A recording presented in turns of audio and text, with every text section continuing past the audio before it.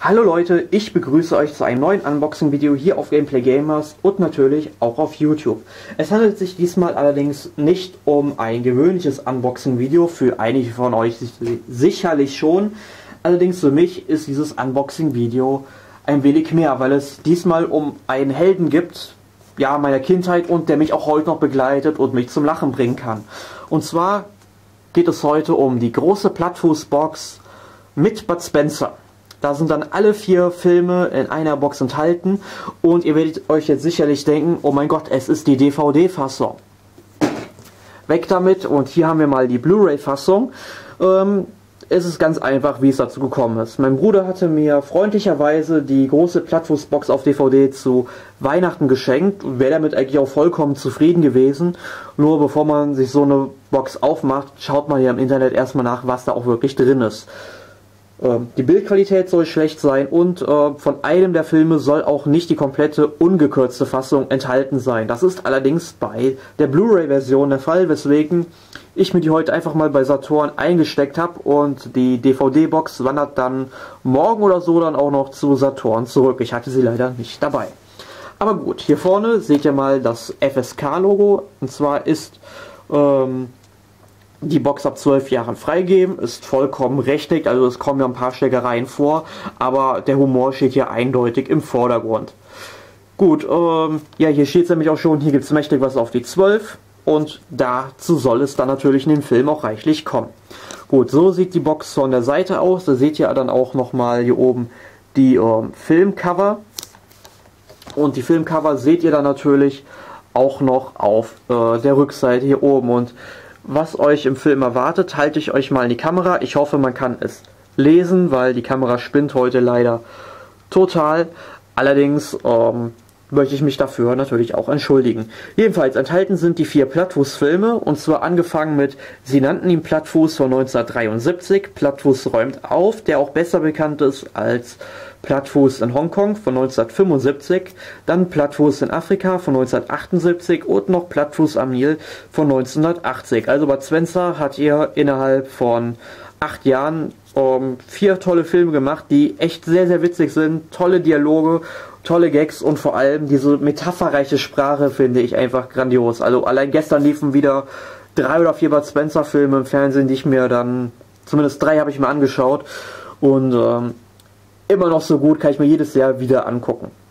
Und Bonusmaterial, das kann ich euch auch mal in die Kamera halten, auch wenn es gerade ein bisschen ja, ein bisschen wieder verschwommen aussieht im Kamerabildschirm. Es tut mir so unendlich leid. Jedenfalls sollen alle Original-Kinotrailer der 4 Plattfuß-Filme in HD vorliegen.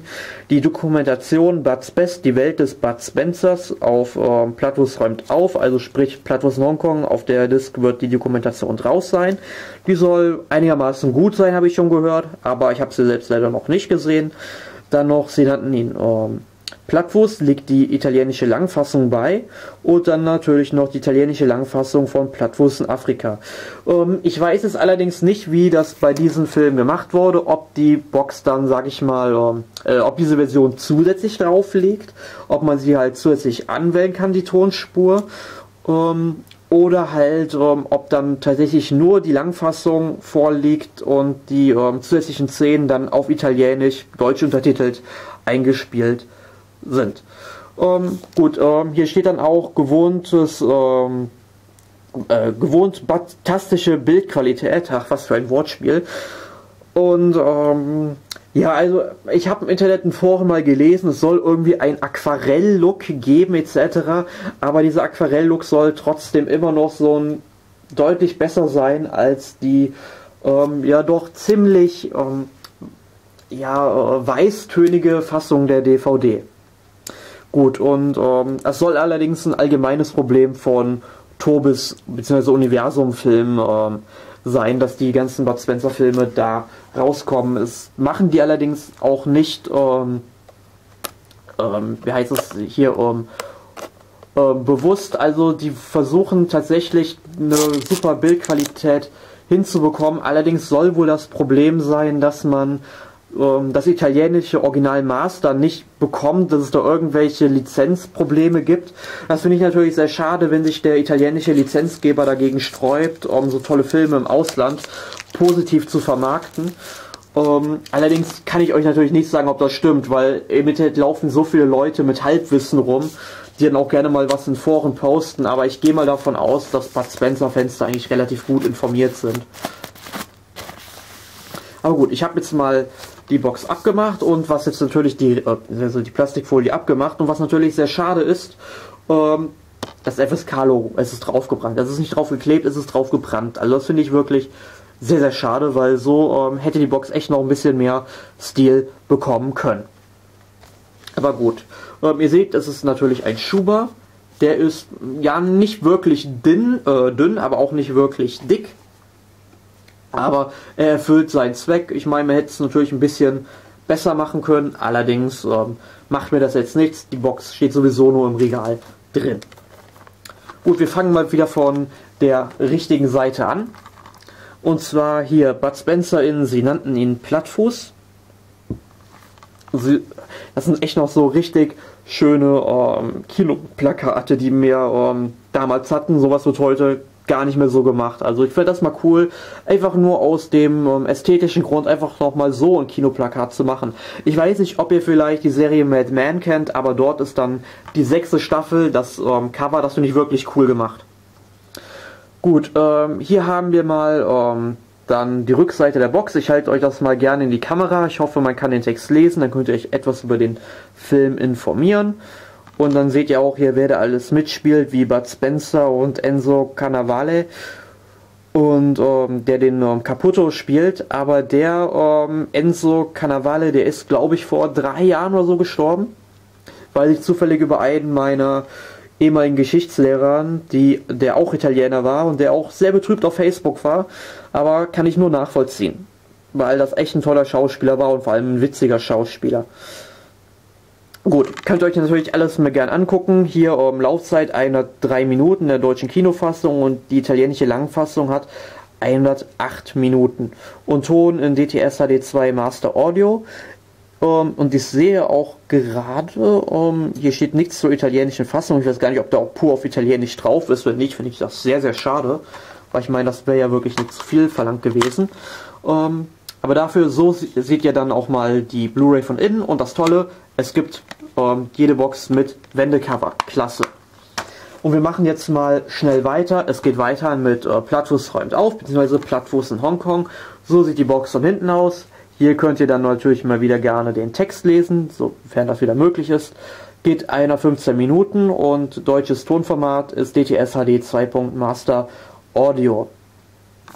Und hier ist dann auch die Dokumentation drauf. So sieht die Box innen aus, inklusive Wendecover.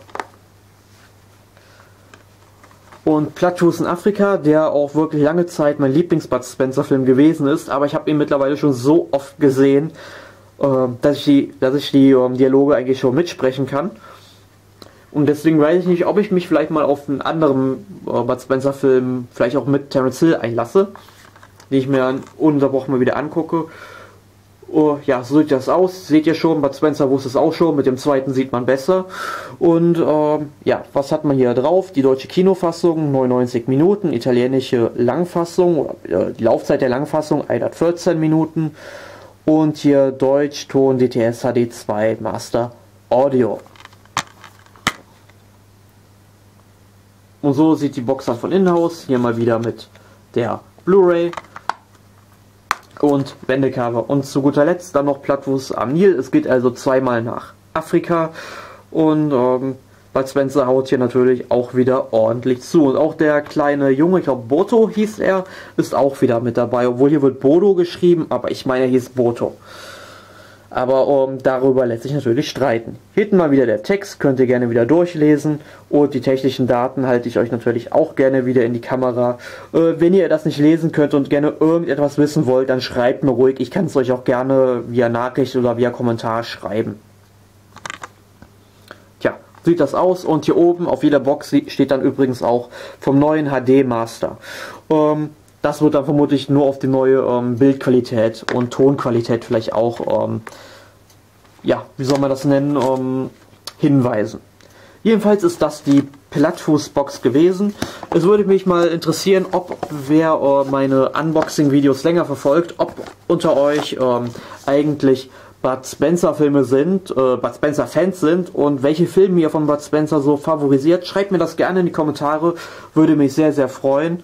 Und falls ihr diese Box ebenfalls habt, was zur Bild- oder Tonqualität sagen wollt, lasst eurer Kreativität freien Lauf.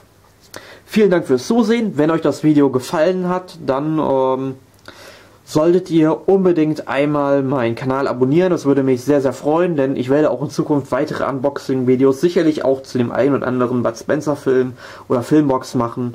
Und ich wünsche euch bis dahin auf jeden Fall eine gute Zeit. Und es würde mich natürlich sehr freuen, wenn ihr beim nächsten Mal wieder mit dabei seid. Also, bis dahin.